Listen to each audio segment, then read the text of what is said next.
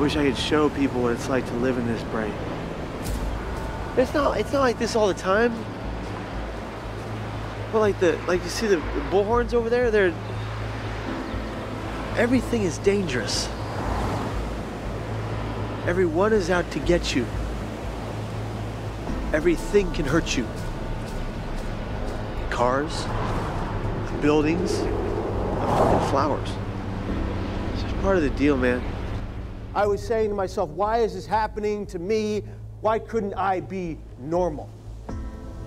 The last thought before I went over was, jump now! You know, I have auditory hallucinations, and they were just screaming. They were screaming in my head, you must die!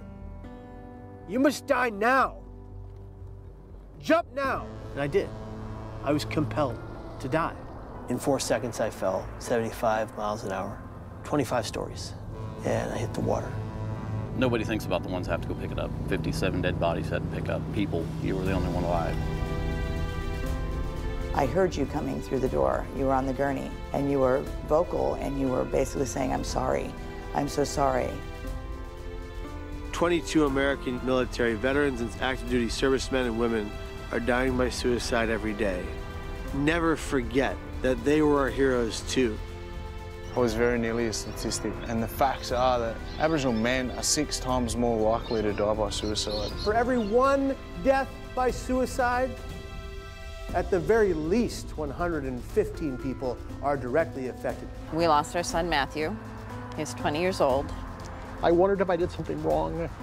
In 2008, my brother passed away by suicide. He was only 19 years of age. If he had have realised what that ripple effect, what had happened, he never would have done it. How does any parent live with that grief? He will always be the son I lost. When a family endures a suicide, they need help. And in your case, you survived, and I really went through hell. When I got the call, and since then, I've blamed myself for 15 years now. You were the first person and a consistent person to ever say, you know, Kevin, you should talk about this. You stood up and told your story. A dry eye in the whole place.